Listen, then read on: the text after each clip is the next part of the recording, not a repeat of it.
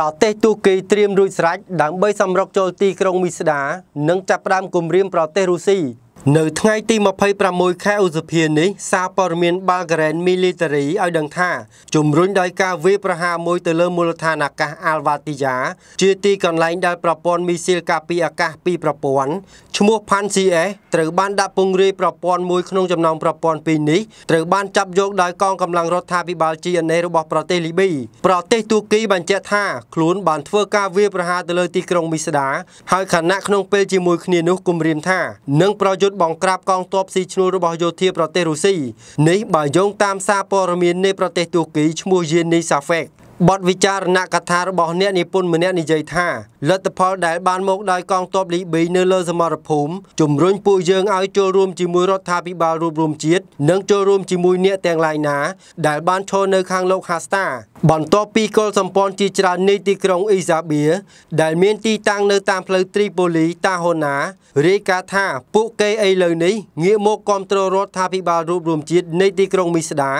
នៅភាគនិរតីនៃទីក្រុងត្រីប៉ូលីកុលសម្ព័ន្ធទាំងអស់នោះក៏បង្ហាញការគាំទ្រដល់រដ្ឋាភិបាលលីប៊ីផងដែរសេចក្តីថ្លែងការណ៍រួមគ្នាមួយដែលចុះហត្ថលេខាដោយក្រុមប្រឹក្សាក្នុងទីក្រុងមីស្ដា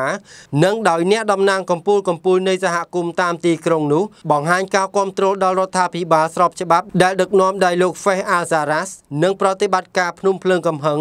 ដែលប្រតិបត្តិការដោយកងទ័ពរបស់ប្រទេសលីប៊ីប្រឆាំងនឹងកងទ័ពលោកហាស្តា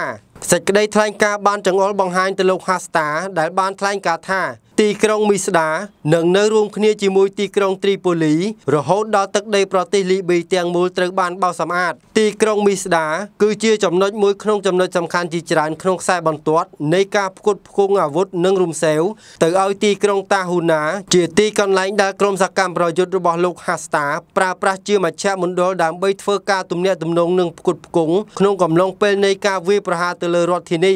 នេះបើយោងតាមសារព័ត៌មាន Yeni Safek របស់ប្រទេសទូគីចំពោះការគំរាមកំហែងទ្រង់ទ្រាយធំប្រឆាំងនឹងប្រទេសរុស្ស៊ីសំណួរជាច្រើនត្រូវបានលើកឡើងថាតើទីក្រុងអង្ការ៉ានៃប្រទេសទូគីនឹងចូលប្រឡូកក្នុងទំនាស់យោធាបើកទូលាយមួយជាមួយប្រទេសរុស្ស៊ីឬយ៉ាងណា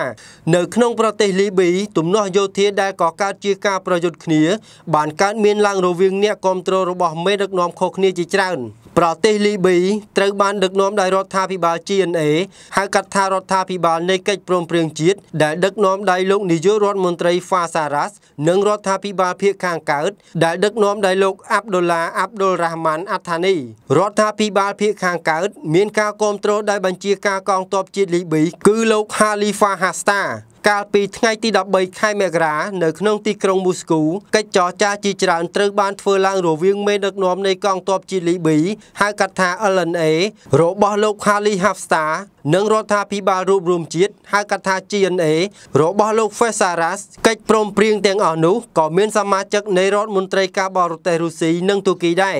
នៅក្នុងកិច្ចប្រជុំនោះមេបញ្ជាការនៃកងទ័ពជាតិរបស់លីប៊ីគឺលោកសេនាប្រមុខ Khalifa Haftar បានគូសបង្ហាញបញ្ជាក់ដល់ប្រទេសរុស្ស៊ីអំពីស្ថានភាពនៃការចរចាដែលចេះតែបន្តក្នុងការចុះហត្ថលេខាកិច្ចព្រមព្រៀងសន្តិភាពក្នុងប្រទេសលីប៊ីតម្រូវការដែលទាមទារដោយលោកហាស្តាគឺសកម្មប្រយុទ្ធជាច្រើនធ្វើប្រតិបត្តិការនៅប្រទេសលីប៊ីត្រូវតែបញ្ចប់ការប្រយុទ្ធហើយត្រូវតែទម្លាយអាវុធក្នុងកំឡុងពេលពី45ថ្ងៃទៅ90ថ្ងៃដំណើរការនេះគួរតែត្រូវបានពិនិត្យដោយគណៈកម្មការពិសេសមួយដែលបង្កើតឡើងដោយកងទ័ពជាតិលីប៊ីជាមួយនឹងអង្គការសហប្រជាជាតិលោកហាស្តាក៏បានបដិសេធផងដែរក្នុងការទទួលស្គាល់ប្រទេសទូគីថាជាអ្នកសម្របសម្រួលដោយសារប្រទេសទូគីមិនមានជំហរអព្យាក្រឹតហើយប្រទេសទូគីគាំទ្ររដ្ឋាភិបាលម្ខាងទៀតគឺរដ្ឋាភិបាល GNA ដែលជារដ្ឋាភិបាលកិច្ចព្រមព្រៀងជាតិ